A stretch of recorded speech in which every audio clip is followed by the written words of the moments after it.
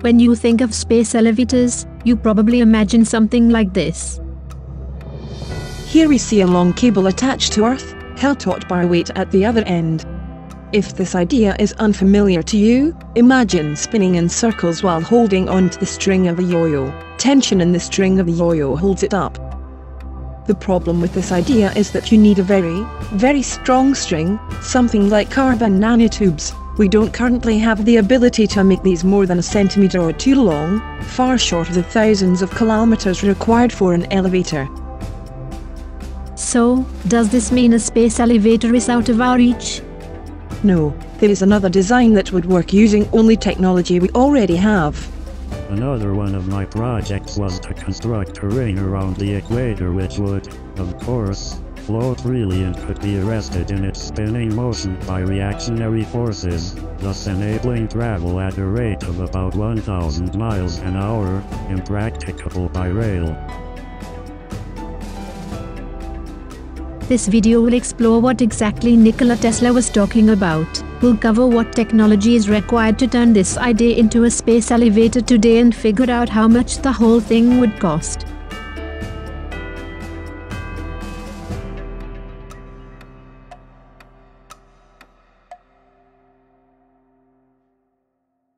Imagine trying to sit still many miles above the Earth, much like the top of the space elevator would be. Gravity would undo your ambitions. Newton's third law says that for every action, there is an equal but opposite reaction.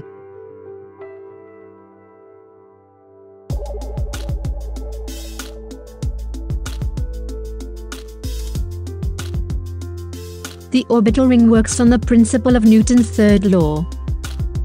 Here we see a ring rotating rapidly around the Earth.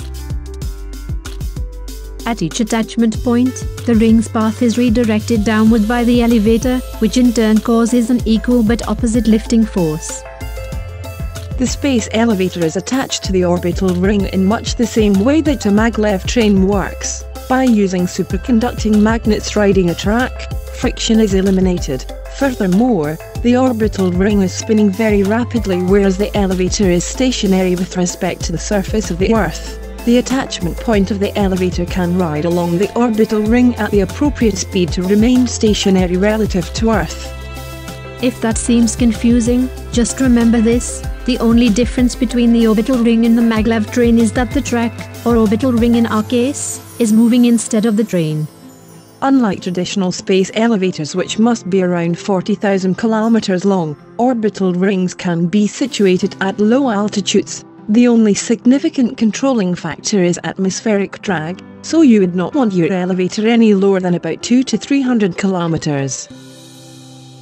The strength of material required to build a space elevator is proportional to the length of the elevator. Because the orbital ring is only about 300 kilometers above the surface of the Earth, it is possible to build the elevator with already existing materials like Kevlar.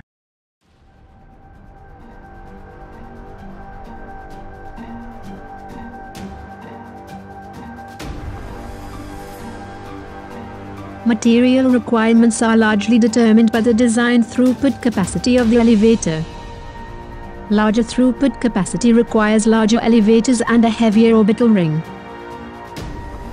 Since mankind started venturing into space, we have sent a grand total of 10 million kilograms of payload into orbit. We will design a small orbital ring that is capable of sending this amount into space each week rather than once every 50 or 60 years.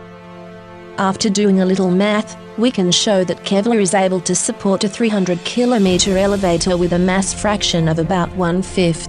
In other words, a 100-kilogram Kevlar tether can hold an additional 20 kilograms of payload. A minimum ring system capable of supporting 20 elevators spaced around the world would weigh about 4 kilograms per meter, or 1.6 times 10 to the 8th kilograms. The initial configuration of the orbital ring is very simple. In order to save weight, a steel wire rope, with flat aluminum sheets attached to the top, is built. Superconducting magnets react against the aluminum, pushing down on the orbital ring, and thereby generating lift for the elevator.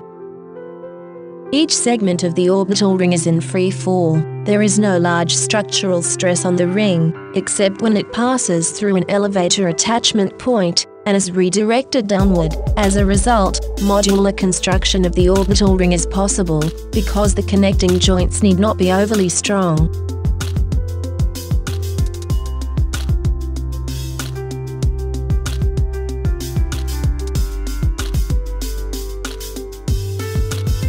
The cost of constructing a space elevator is almost entirely made up of initial launch costs of the orbital ring and the first elevator. The subsequent 19 elevators on the orbital ring can be lifted via the first elevator. Current launch costs for SpaceX's Falcon Heavy rocket are $130 million for 54,400 kilograms to low Earth orbit, or about $2,400 per kilogram. The cost of a space elevator is almost entirely made up of launch costs. At $2,400 per kilogram, it would cost about $430 billion to lift the orbital ring and first elevator into orbit. That might seem expensive, but it is far less than the government gave away to banks only a few years ago. The overall space elevator system is about 48% steel, 48% aluminum, 1% Kevlar, and 1% other. The average manufacturing costs of materials works out to just a bit over $7 per kilogram. Compared to launch costs of over $2,000 per kilogram, the cost of materials is negligible, adding only $1.3 billion to overall costs, significantly less than 1%.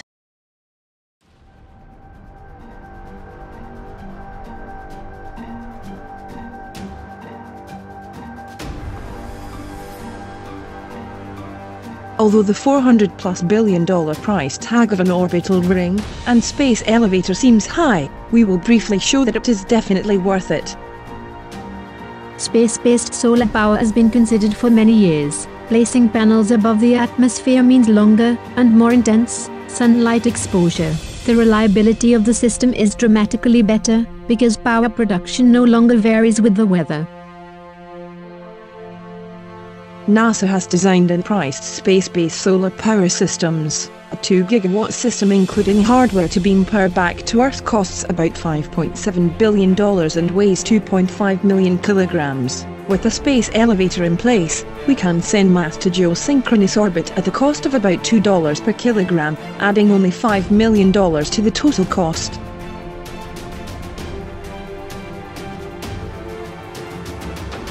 Starting with $700 billion, we could spend the following instead of giving away money to banks: $432 billion on rockets to lift an orbital ring and space elevator, $361 billion on solar power systems, $2 billion on the orbital ring, elevator materials, and launching our solar power systems.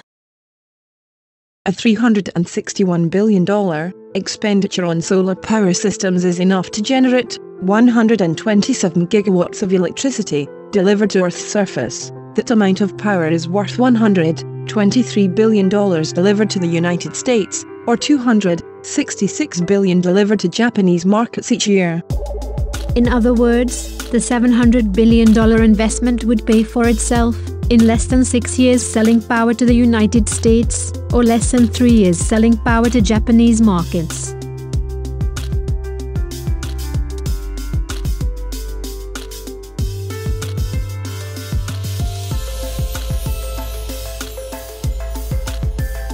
One might ask at this point, are all of these numbers overly optimistic? No, actually, they are overly conservative. Consider, for example, the great increase in efficiency from mass production. Studies have shown that prices drop about 15% for each doubling of the number of units made. The most used rocket designs averaged only about 100 launches per model, compared with the roughly 3,000 launches needed to place an orbital ring and elevator into space. This represents a doubling factor of 5.